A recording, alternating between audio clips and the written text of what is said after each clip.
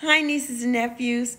Today, in Crawl Before You Ball, Get Your Bag When Your Money is Funny news, Kim and Kroy and Auntie Buffy's very well-informed opinion are very much in love.